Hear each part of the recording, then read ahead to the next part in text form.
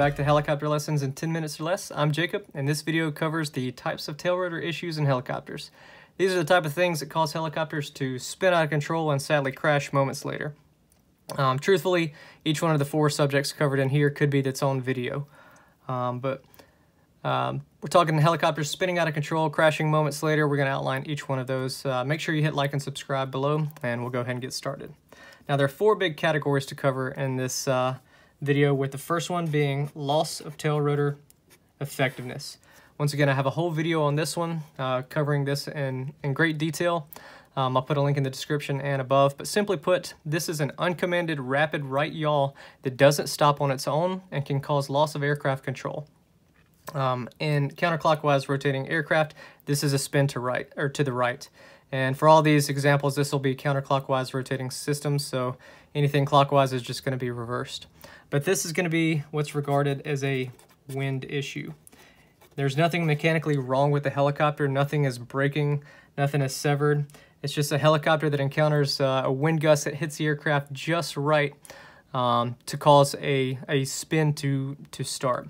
Normally the helicopters are operating at near their MTA, that's the max torque available, or at OGE power settings, that's out of ground effect.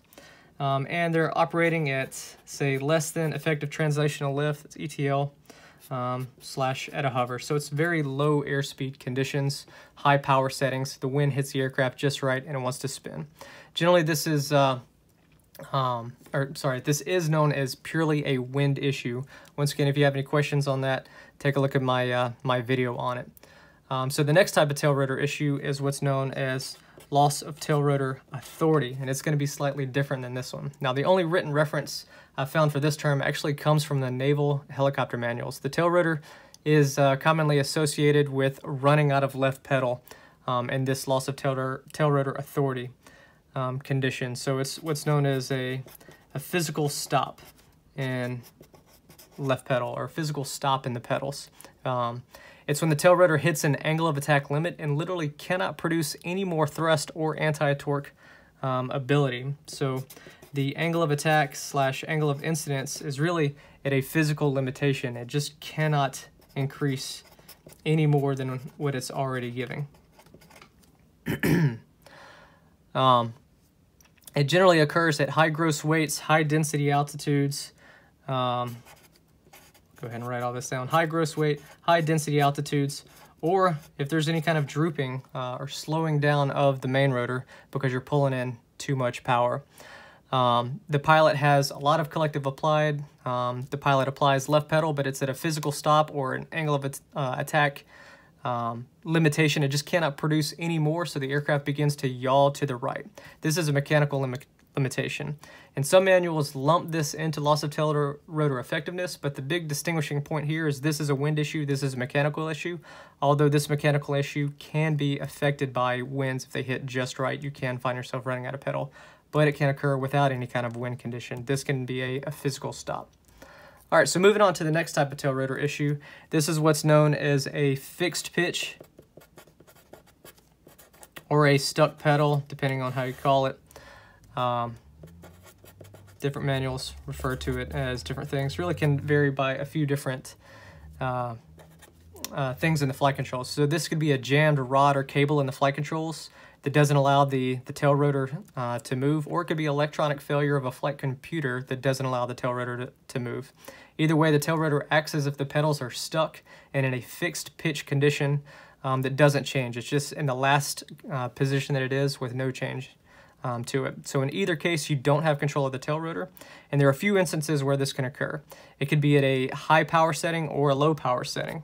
If it occurs at a high power setting, generally you want to do a high power approach, because most likely it happened with a high power takeoff. You're in a high power setting, so the pitch is stuck for a high power setting, so you need to figure out a way to land with a high power setting, which is more so going to be a steep type approach where you can keep the power in, so you're getting less than ETL, you're kind of getting into that OG power on the approach.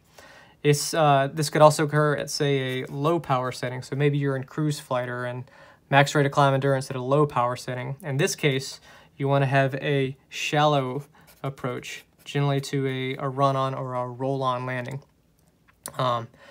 the pitch of the tail rotor is, in these cases, it's stuck. It's not going to change. So if it happened at a high power setting, if it happened high, land high.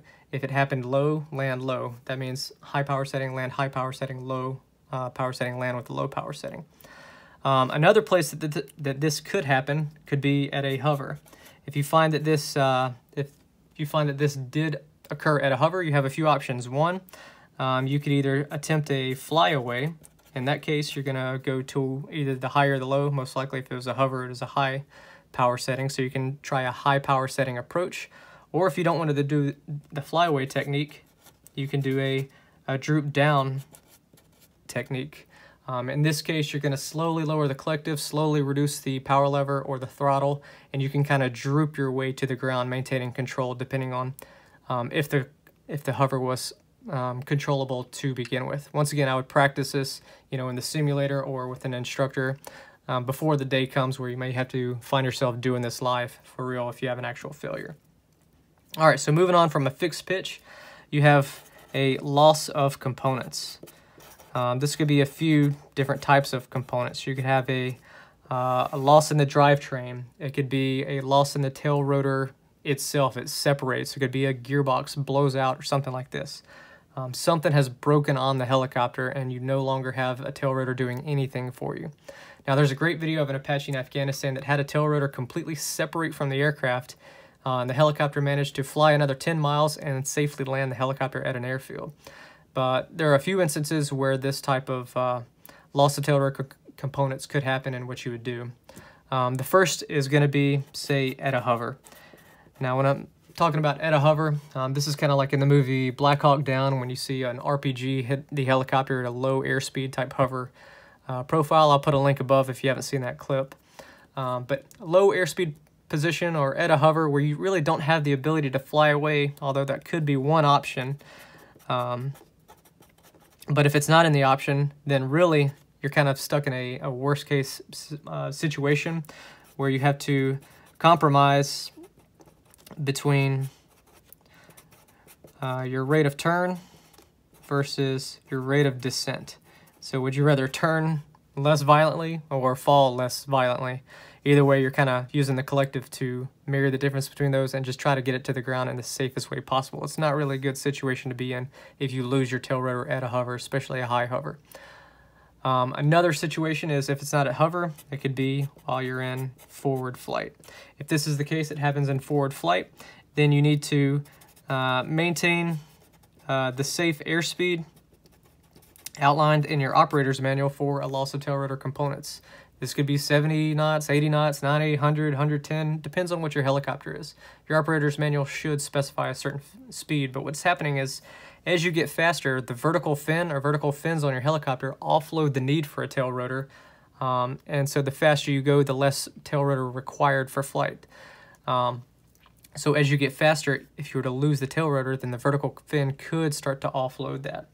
But if that's the case, if you lose your tail rotor or tail rotor components in flight and you're able to maintain flight above that minimum airspeed, then you're going to be doing some type of shallow angle, high speed approach into a run-on or a roll-on landing.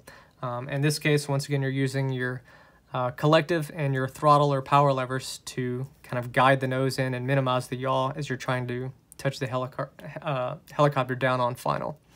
Once again, practice this emergency in the simulator, as much as possible so that one day if you ever have a failure, you know how to react. But that wraps up this video. One takeaway for all of these is that airspeed is your friend. Above ETL, you're too fast for really these first two. And around your max rate of climb, endurance airspeed, or your cruise speed, you offload the need for the tail rotor for the second two. But we can't always pick when and where the problems occur in an aircraft, so always practice the what-if scenarios. Once again, thanks for watching. As always, I'm Jacob. Safe flying.